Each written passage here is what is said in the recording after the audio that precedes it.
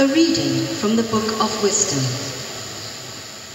There is no God other than you, who cares for everything, to whom you might have to prove that you never judged unjustly. Your justice has its source in strength. Your sovereignty over all makes you lenient to all. You show your strength when your sovereign power is questioned, and you expose the insolence of those who know it.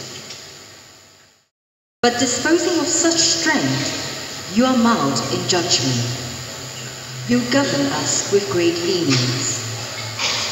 For you have only to will, and your power is there.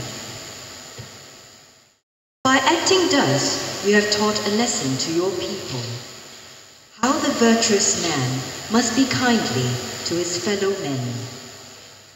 And you have given your sons the good hope that after sin you will grant repentance. The word of the Lord.